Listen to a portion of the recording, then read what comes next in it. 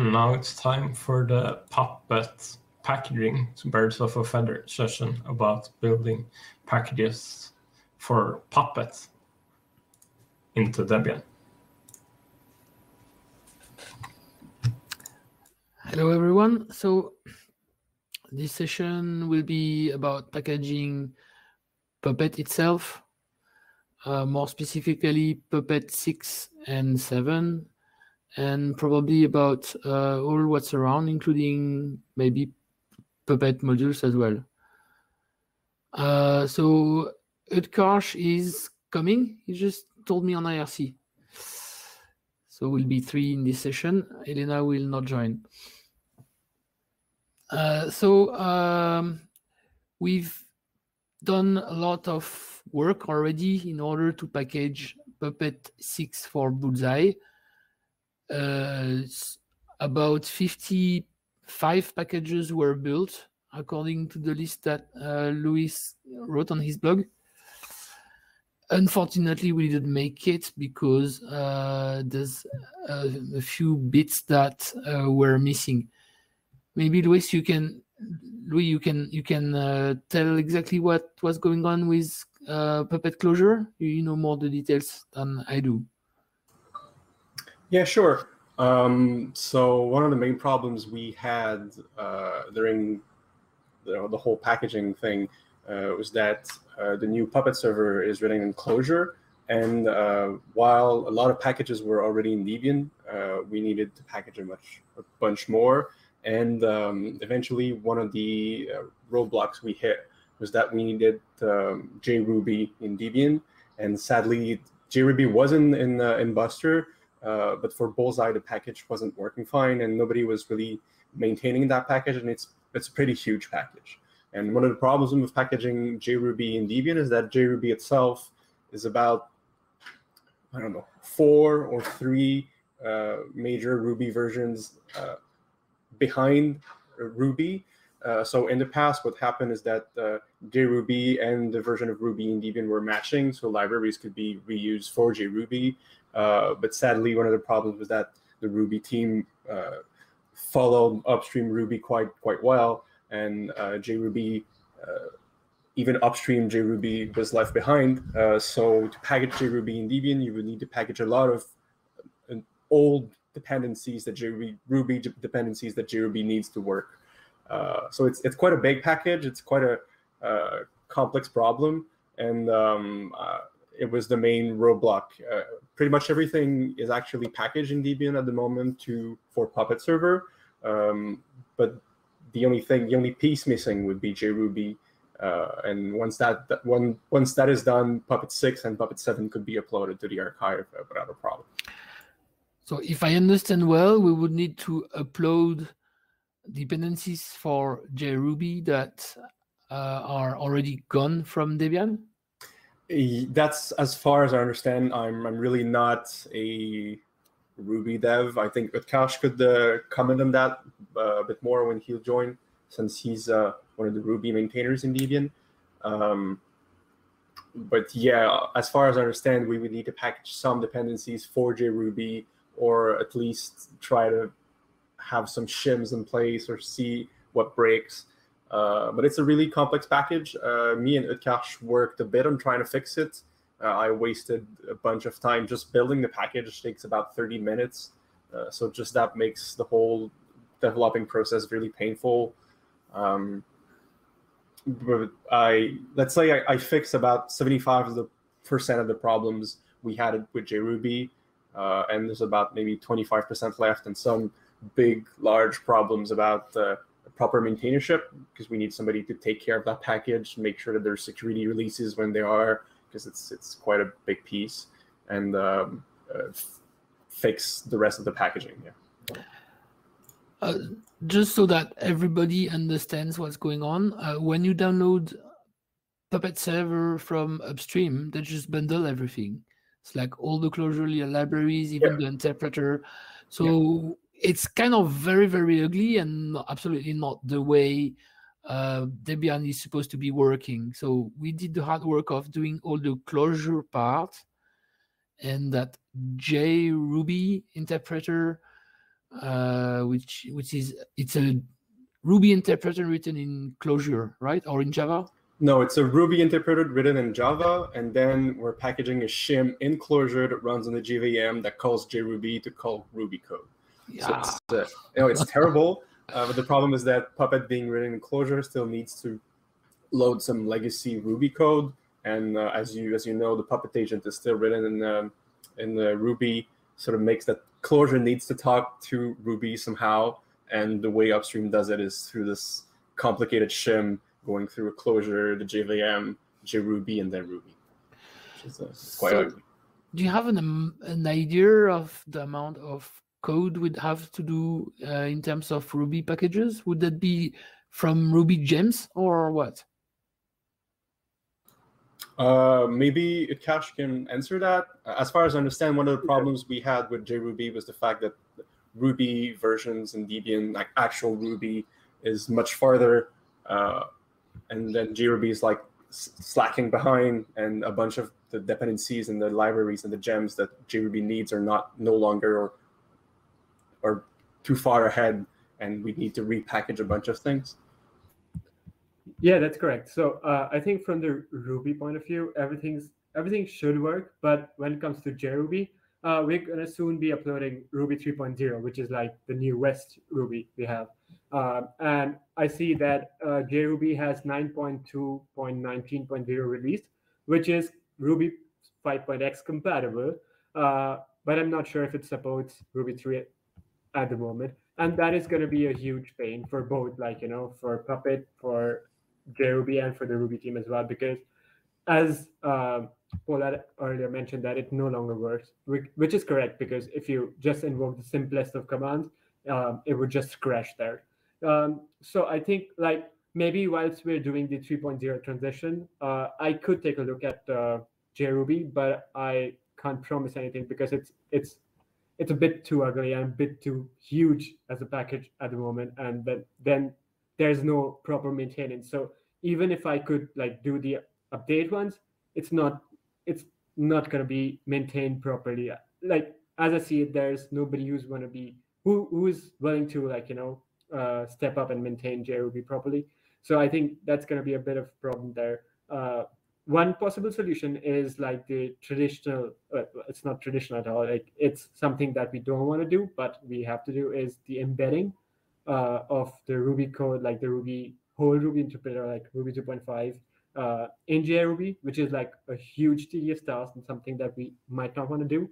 But then I see that is the only possible option that we have to make jruby work. Otherwise, it's always going to be the same story, that because we have Ruby release each December, and we try to upload by January the newest version, unless there's a freeze. For example, this time we just uploaded post-freeze. So we're almost updating the Ruby interpreter as soon as there's an upstream release. But jruby still needs a lot of catching up, because there are APIs and other things which Java, because it depends on Java, and like the communication between Java and Ruby is a bit of a bit complex and stuff like that. So jruby upstream needs time, which in turn causes the whole problem. And like the jruby is matching Ruby 2.5, so that's like ages ago, right? That is correct. 2.7. We had 2.5, 2.6, 2.7, and 3.0 now. So that is like 4 years old. And like, do you know if upstream is willing to catch on and get compatible with 3.0? They just can't for now. They've been working on it for a while, but I've looked upstream and I talked to a bunch of people, and they're working on it. It'll take some time. So as Utkarsh said, I think the wisest thing to do if we're to somehow salvage jruby, or somebody is to do it, is actually to embed all the libraries we need. A bunch of packages in Debian do it. It's not the cleanest way to do it, but I don't see another way to have jruby package in Debian otherwise. I mean, so the jruby people want to catch up. It's just that they are in so much of technical debt and manpower issues that they cannot write them at the moment. So essentially, they want to, but they just can't. All right. But yeah, if the main issue is still that somebody needs to package jruby and maintain it, and it's quite a lot of work. So I wrote a blog post after working a bit on closure packaging in Debian, and one of the conclusions is that if like enterprises, or if somebody wants to see Puppet in Debian, somebody needs to step up and make sure that this package is maintained properly, and it's not just something that's like somebody alone with some free time can do, or hardly. It's a large task, and it's a lot of work, and that person needs to be like familiar with Java, the whole Java ecosystem, and the Ruby one. So it's like a weird mix of skills that normally people don't have, or at least Ruby people normally don't like Java, and it's There's Java, there's Ruby, and then there's closure bits as well. With now like the new Puppet. Well, the closure bits I can take care of. It's a shim. It's not it's a small package that just does the shim between jruby and closure. But the main part is really jruby itself. Yeah, I see. Okay. Well, I can take care of the Ruby side of jruby, but somebody needs to take care of the J. I don't have enough experience with Java packaging myself. Do you? Maybe it's a complex packaging too. It uses like a ton of different. It's not a straightforward Maven build. As far as like look, it does like 10,000 things, and it's a complex package. Like even on the Java side, it's complex. I wonder if we can. Oh, we cannot. We cannot embed jruby inside Puppet, right? Because embedding jruby, we also need to embed Ruby as well. That was one of the things I wanted to do, and people told me that was going too far. And it's something that I might try to do on my side, like myself, on a separate like repository, like some private repository, trying to build Puppet server using the upstream binaries that jruby publishes, to see if everything works and if it's usable, and to test our packages in Debian, the closure side. But I don't think it would be good for production machines. People want to run straight. Yeah. And then that's probably a match for uploading that to Fast Track, no? Yeah. We could at the moment, I think 2.5, even 2.7. So we have lots of different things, and we can upload to Fast Track. Although the purpose of Fast Track was to bring fast-moving packages to backport them. For example, 2.7 is in Bullseye, but we backported it to. I mean, I did not. Praveen did it to Buster.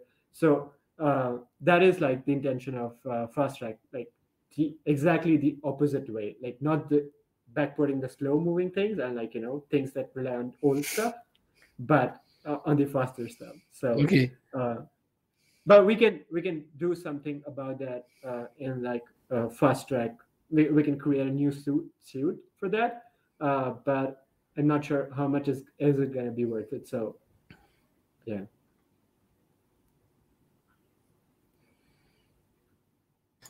So that's about Puppet Server. I think another piece that's missing that shouldn't be blocked by anything is the agent.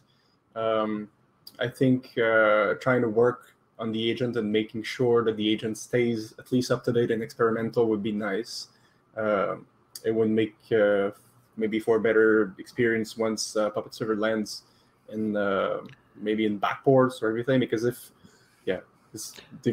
the agent is still written in Ruby and shouldn't. I think you worked a bit on it as you go. Yeah, so it's uploaded to experimental. I did that quite a long time ago. So we have the agent 6.16 in experimental. The problem is if I upload it to unstable, then it just breaks. Yeah, I don't think we should upload anything to unstable, but trying to keep up with experimental would be nice. Maybe even look at packaging like the Puppet Agent 7, because I think that's the version people are mostly at the moment upstream. They're even talking about Puppet 8 at the moment. So. Yeah. By any chance, are there any plans of upstream Puppet server to get rid of jruby and stuff like that? I doubt it. They're not the most responsive upstream. Sometimes I report bugs, and it takes them, I don't know, 6 months to close little trivial things. I don't think they really care about Debian at all, so I doubt it. Yeah, But like, is jruby working in other places, like just fine? Yeah. Is it just a Debian problem?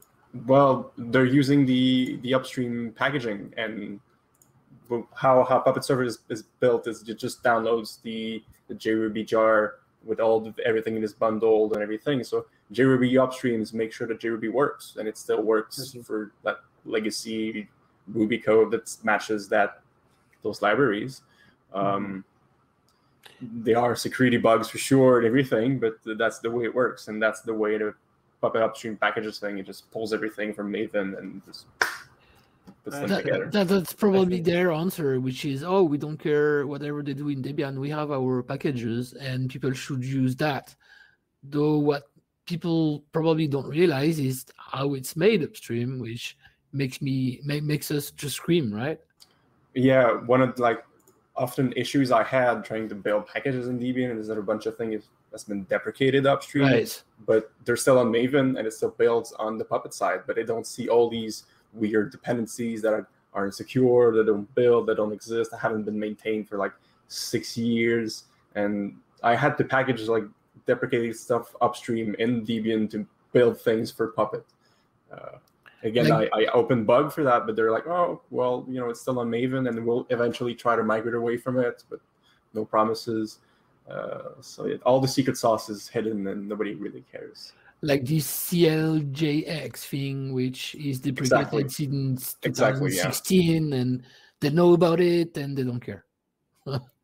Yeah, and that's on the server side. The server side is not too...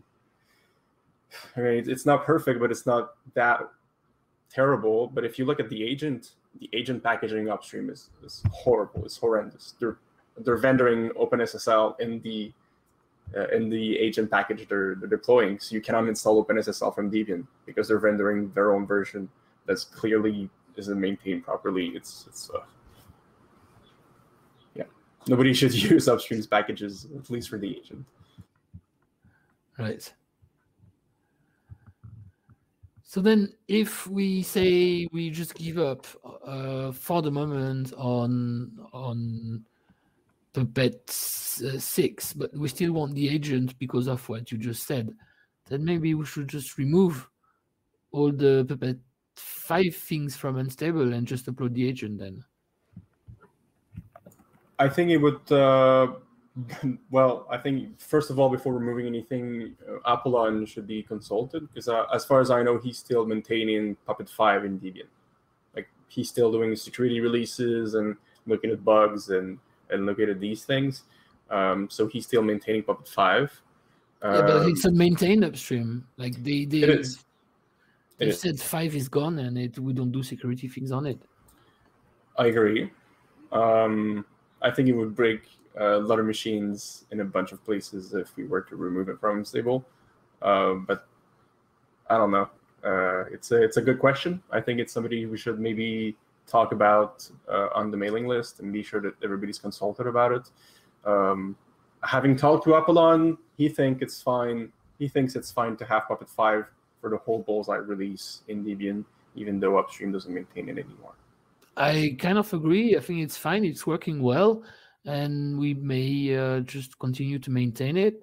Though looking forward to Bookworm, we have to do something. We can't just leave Puppet 5 again for Bookworm. Yeah, agreed. So there at least should be some bugged open on unstable in Puppet, making sure that they won't ever reach testing. That it shouldn't. And I think we have some time for Bookworm. I think we'll be able to migrate away eventually from that. We'll see.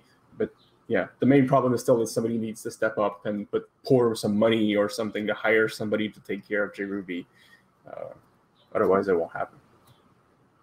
Yeah, like jruby cannot happen with volunteers' time, honestly. Like, it needs lots of mental patience as well, like, because the failures are going to be horrible.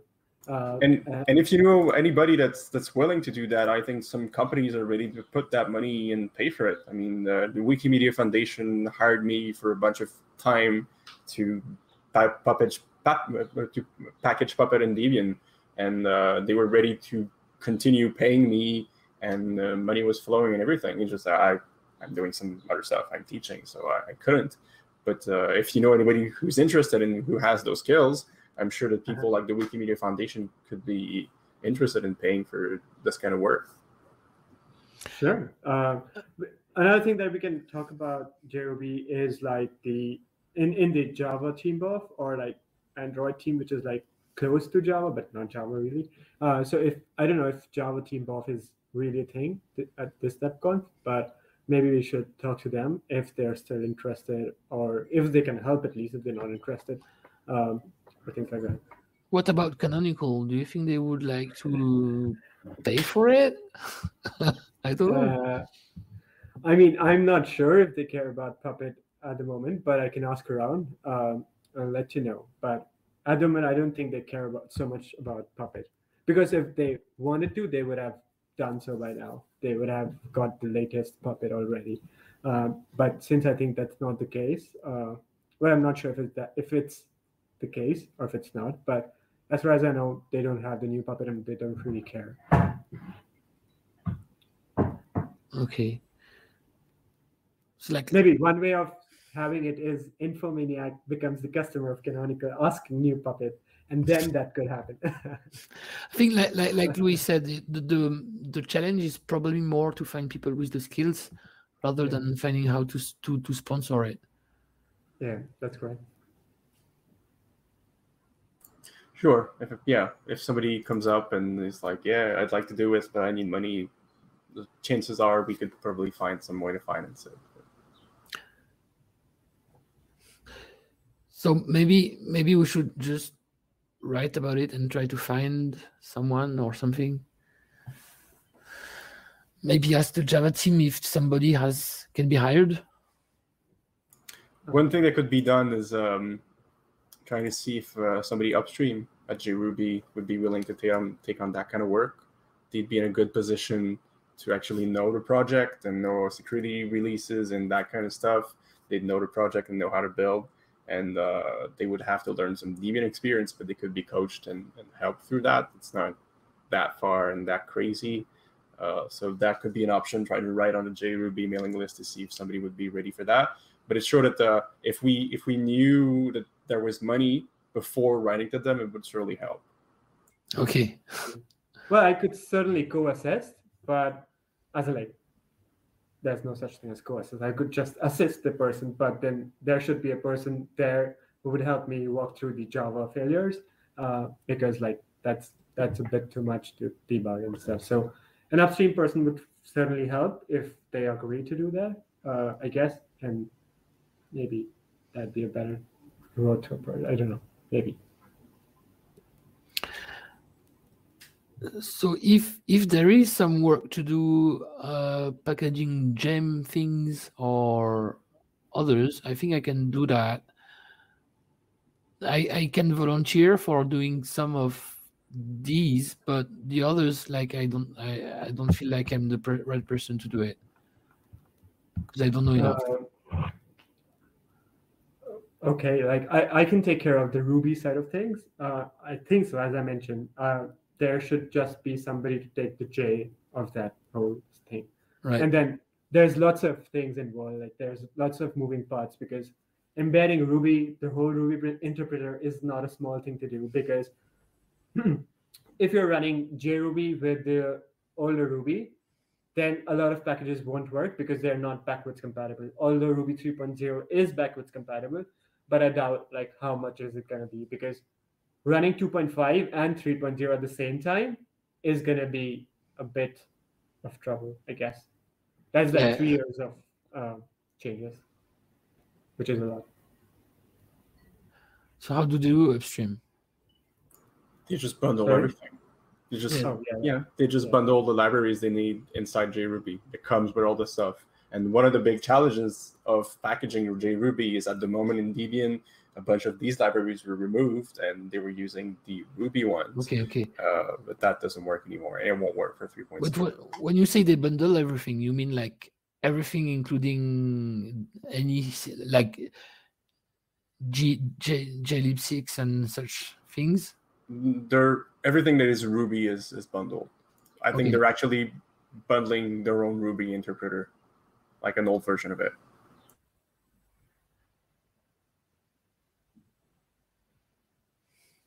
All right.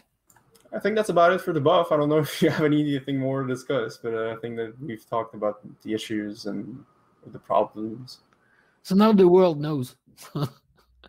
Exactly. Well- Like the 1,000 of people watching the stream at the moment knows that there's a problem and that money is needed to fix this problem. Another thing that I want to mention is that we're going to be uploading 3.0 in maybe next month or something like that. Or maybe, I mean, before the year ends for sure. And that is also going to cause some issues in the Puppet world. Albeit, like, I'll be around to fix them, like I did last time, but just a heads up that there are going to be issues. No. All right. Well, Thanks to both of you yeah. then. Thanks a lot. Thanks for the work you've done. I think going forward, I'm bullish on the fact that we're gonna have Puppet 8 and for Bookworm. Let's hope so. So whenever there is anything I can do, I'm volunteering. But like, yeah, let's hope that all we've done is not for nothing. Yeah, and I'm still working on the closure team with Kosh. We had a JSOC project this summer, trying to make sure that the closure side of things are working well, and that we're working on making closure packaging easier too, packaging actual build tools that we're missing at the moment. So I think on the closure side, things are looking well. Okay.